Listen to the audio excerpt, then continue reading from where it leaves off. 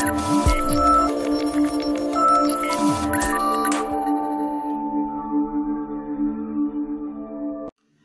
friends, welcome back to our channel. So let us see some more review questions. So let us see this example regarding arrays. So character, some array, we are not giving any size of this array, but we are directly initializing the some string. So that's why the length of the string will be treated as a size. So here what is the length? So 1, 2, 3, 4, 5, 6, 7, 8, 9, 10, 11, 12, 13. So the length of the string is 13. So index starts from 0 to 12. Right? So as we know that. So automatically the string length of A will return 13. But what about the size of A? Here we are not mentioning. But by initialization it will take the size.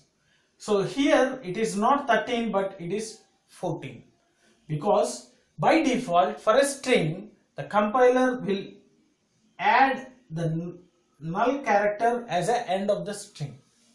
So whatever the string we are assigning to the character array, at the end of the string the compiler is responsible to append this null character. So that's why, so total 13 plus this null character is equal to 14.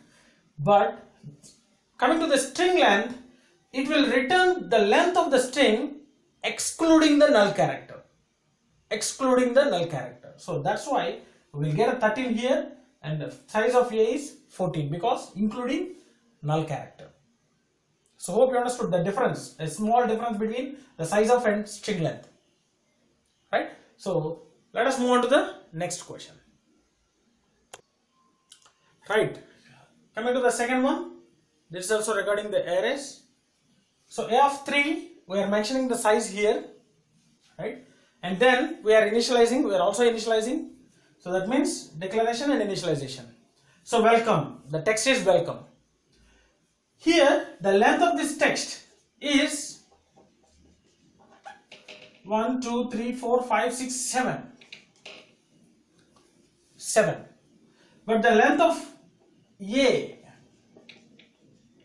is 3.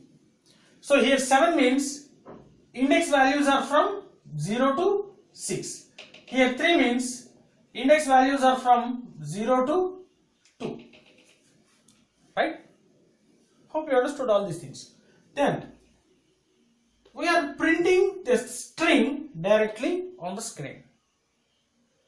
Now here we can observe that the length of the text we are assigning, the string we are assigning, is greater than the length of the array which we are declaring. Right? Here we are declaring only 3 bytes, okay, 3 characters. Here we are assigning 7 characters.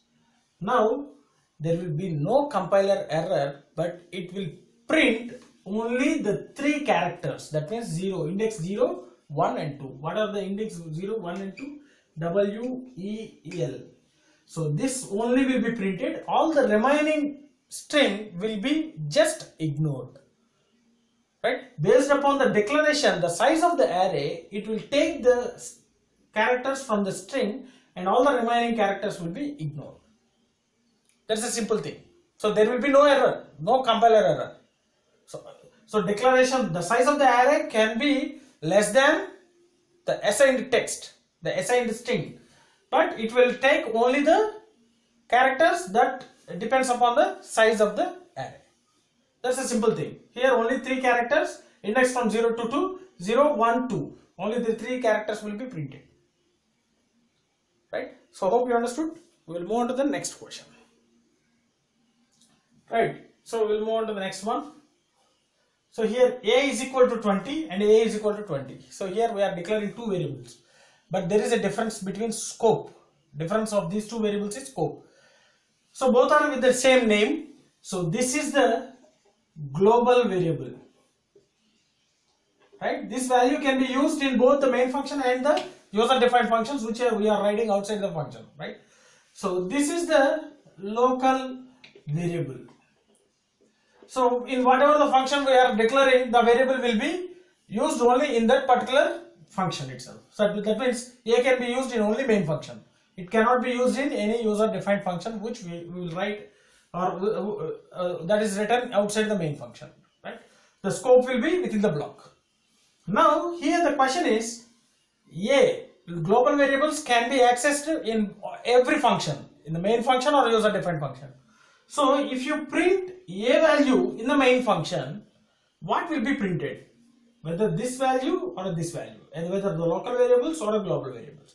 So here statement is, if the variables, local variables and global variables shares the common name, the first preference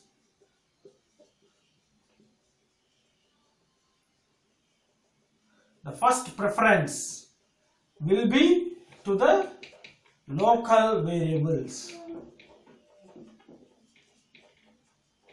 right? So the first preference will be always to the local variables.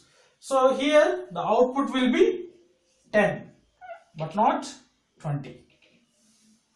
10 but not 20, right? The first preference will be local variables. And if it is B, if B is equal to 10, then it will automatically take the global variable and it will print 20.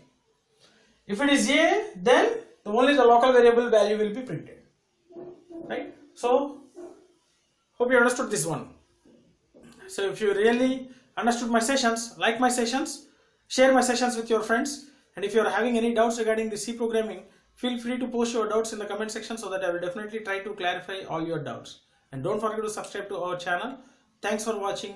Thank you very much.